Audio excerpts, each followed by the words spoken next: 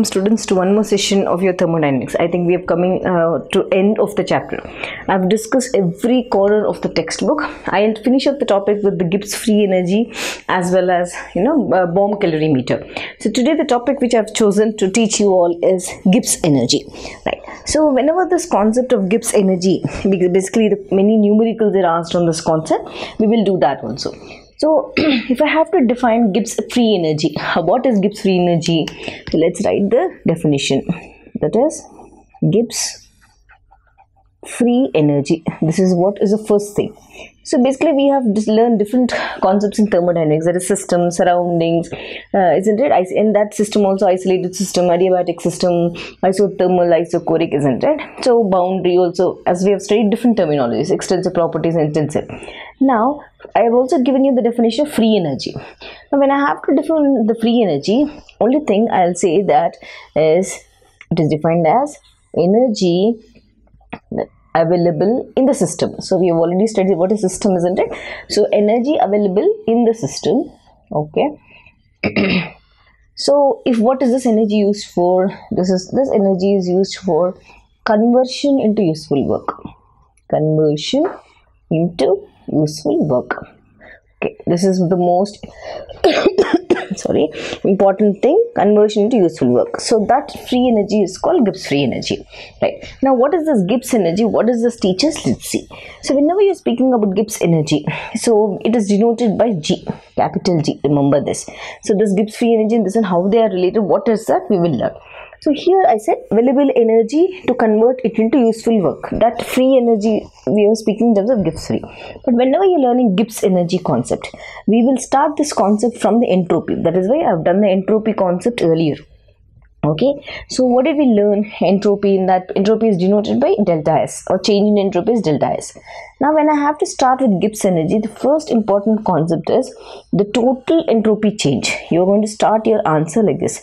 Total entropy change.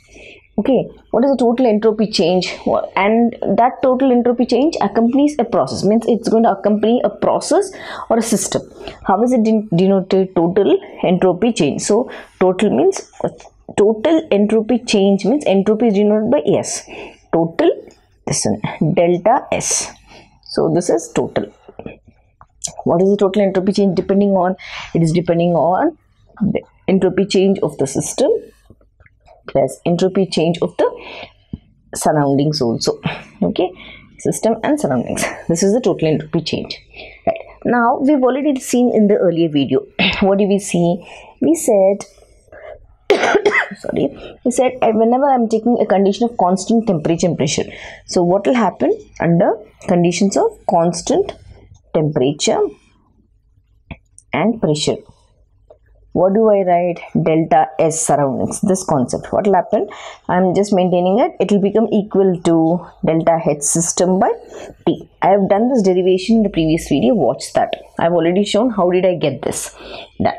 Now, so what did we say earlier? The entropy change total is equal to system plus surroundings. But this is this value. So let's substitute that value in that. What do I get if I substitute the value? I'm going to get S total. Which total? That is change is equal to delta S system minus delta H system by T. This is the thing. Yeah, right. So now I'll just substitute the value in that. Or I can also write the same, this one as, just see here, I am cross multiplying this with this. What am I doing? I am multiplying T with this. What it will turn into T delta S total is equal to like the same thing. If I multiply here also, T delta system minus H delta H system. Okay, right? So this is the thing, means I'm multiplying the cross multiply and the other side also both sides. Now, so I can also write this thing. I'm just changing it. How can I write the same thing as T delta S total is equal to, because I'm cross multiplying that, I can write as TG. Why? Because this is nothing but change in Gibbs free energy. Change in Gibbs energy, isn't it? Right. This is equal to what? it is equal to delta H system minus T delta S system. Right.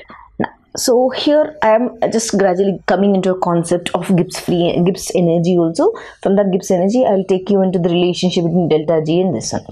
Now, for example, like most important thing with this relation, now I need to give you most important concept. What is that? Suppose if you have, or if you just will ask you whether the reaction is spontaneous or not. So suppose for spontaneous process, there are two things here. I also taught you what is spontaneity in the earlier video. For spontaneous process and for non-spontaneous process. Let's see. For spontaneous process, delta S total is greater than 0, right? That means, and under this condition, what will happen? What does this imply? That is delta G, its temperature and pressure should be less than 0, negative. Then only the reaction is spontaneous. Now, other way, for non-spontaneous process, delta G, temperature and pressure will be greater than 0. The other way, if I have to write, delta S total is less than 0. So when these conditions are observed, then we call the reaction spontaneous or non-spontaneous in nature. Right. So now equilibrium condition, that also we should speak, isn't it? So at equilibrium, what will happen? So we have written non-spontaneous and spontaneous. At equilibrium condition, this quantity delta T and P, it will become equal to 0. That is the thing. Now this delta G Gibbs free energy is a state function and it is extensive property. Why did I say that? Because it depends upon the state, the initial state and the final state, right? So what quantity we should say? Gibbs free energy, or Gibbs energy rather, is both a state function as well as extensive property. Remember this, they will ask you. So extensive property, right? So, and it is, how is it given? So extensive property, I said, so this depends on the formula given as del G is equal to H minus Ts. So how can I write this? I can write it as delta G at temperature and pressure, which is equal to delta H minus T delta S, isn't it? I can write this formula. And when will the delta G, when will be the maximum work? When delta G is equal to W prime. This is maximum work. Now what is W prime? This W prime, it denotes the maximum non-expansion work. Maximum non-expansion work. Right. Fine. So this is the concept. What did I say? I've started with the concept like this. I've given you the definition. Then I've started with this concept in the entropy. Then I gradually took into the total enthalpy change, and after total entropy change. After that, I gradually came into for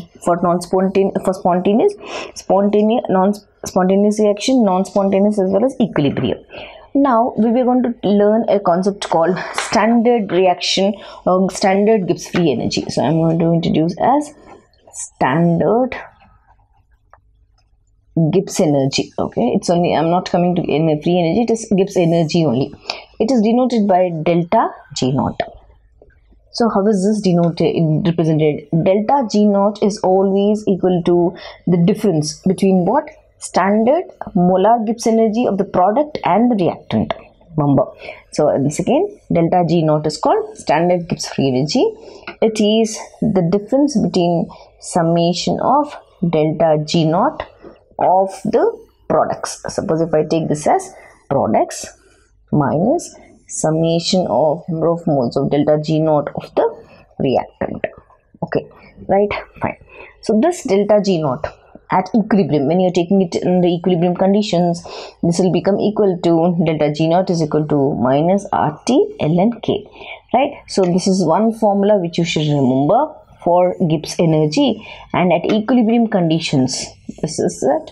It is right at equilibrium, that is K is equal to equilibrium constant. Right, now I have learned two things. Now let us see the relation between delta G and delta G naught. So let's write that relation between delta G, that is Gibbs energy, as well as standard Gibbs energy. Both the relations we will see. Fine. So delta G is what? Just now let us recollect once again. Delta G is the standard Gibbs free energy change. When do I take? When the pure reactants change into products, isn't it? With specific, means each is specific in the standard state. They are specifically in the standard state where the reactants convert into product. That's first. What is delta G? Delta G is a change in Gibbs energy when the reaction occurs under conditions of constant composition. This is specific in standard state. This is under constant composition. I'm repeating once again. Delta G is the change in Gibbs energy, when the reaction occurs under conditions of constant composition. Perfect. The composition, whatever is there, that constant composition, then I consider delta G. When will I consider delta G naught? I'll consider delta G naught when the pure reactants change into products. Yes, with specificity, means they should be specific in the standard state. They should exist in the standard state. Done. So what did I say? Now I'm going to relate. What is the relation? Delta G is equal to delta G naught plus RT ln Q. What is Q now? Q is called reaction quotient. Reaction quotient. Now at equilibrium, what will happen? At equilibrium, delta G quantity will become 0. Then Q will be equal to K equilibrium. So this Q will be equal to K equilibrium. So at equilibrium, delta G is equal to 0. Then what will happen? Q value will be equal to K equilibrium. Let us substitute the values. So delta G naught is equal to minus RT ln K equilibrium. This is the thing. Right, so this is the relation between delta G and delta G naught. This is one formula for delta G and delta G naught.